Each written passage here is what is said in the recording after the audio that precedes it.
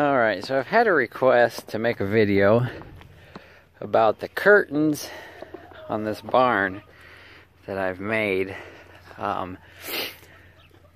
Dave up there at DLK Hay wanted, he requested a video about me showing him how I made these curtains. And I had to wait for a certain type of day because I wanted it to feel like home for him, so I waited till there was snow on the ground. Because it seems like up in Canada there's always snow on the ground. So I waited till there was snow on the ground just for you, Dave. It's actually not cold today, so kind of defeats the purpose, but it is above zero today. You can see the cows are out enjoying the nice weather. But anyways, these curtains, this building, let's talk a little bit about the building first. When I ordered this building, you see how the front paint's like a light red? And this looks like a dark red. It is a dark red. It's not just because there's a shadow. But if you look back here by the door, it's light red again. Basically, the way I ordered this building was from the end to here was a little room. That front wall was actually right here.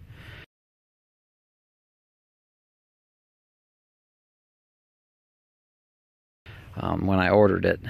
When they came to construct it, I told them, I said, take the front wall and put out at the end.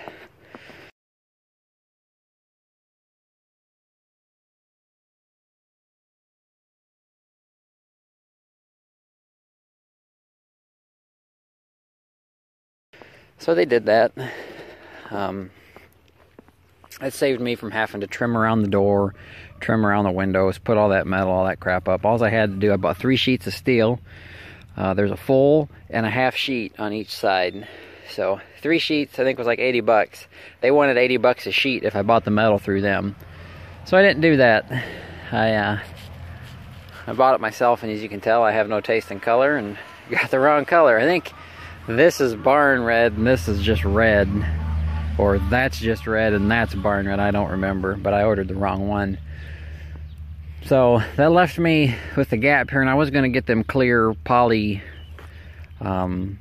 sheets that look like metal and put on here and make them on like a hinge deal where I can hinge them open. But my buddy told me to do curtains, and I thought about doing curtains before he suggested it.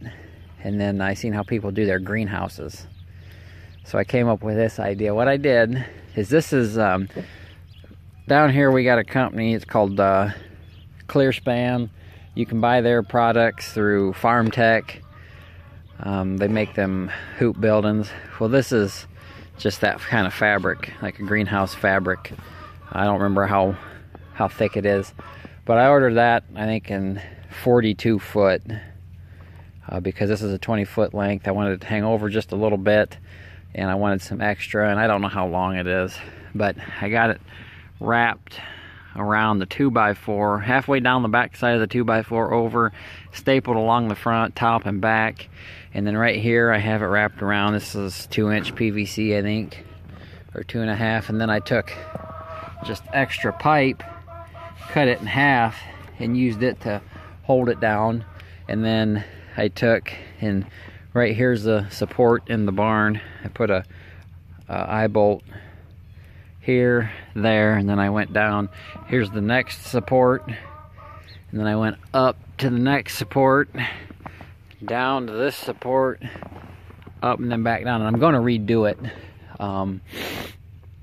It works all right, but what I'm going to do, I'm going to go up, down, up, down, up, because it blows quite a bit, and it needs to be a little bit tighter. When the wind blows, the curtains tend to bulge out and they pop out of here, but I mean, it's not bad. They roll up fairly easy. And let me put my glove on, cover the camera up here, and I'll roll it up for you. Uh-oh. Got something on the camera again. I got these ropes. What I do when I roll them up, I just loop it on there, but they roll up, you know, fairly easy. And that rope's going to screw me, and the knot's on there good. Let's go to the other side. It'll be better for you because there's no rope on it. That rope, I tied such a good knot in it that it doesn't want to undo. Shut up, chickens! But here's the other side. You can see the wind starting to tear at them because the wind comes from this side. But you just crank this, and I can roll them up all the way to the top and then back down. Now, some people filled this with sand or water or concrete or just whatever they could get in it to help weigh it down. I thought about that but didn't do it. They're doing pretty good as they are. Like I said, these do need tightened.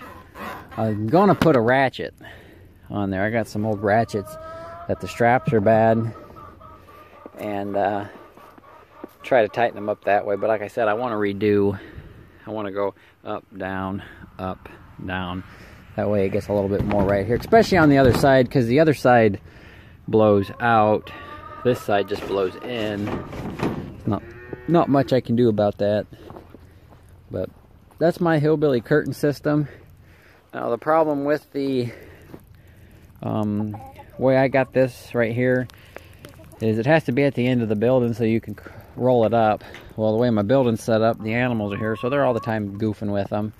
And it also, I wasn't able to put my fence right out to the edge unless I cut a slot here, or if I come up with like some kind of a universal joint deal that I could slide into there and roll it up like an actual curtain system has.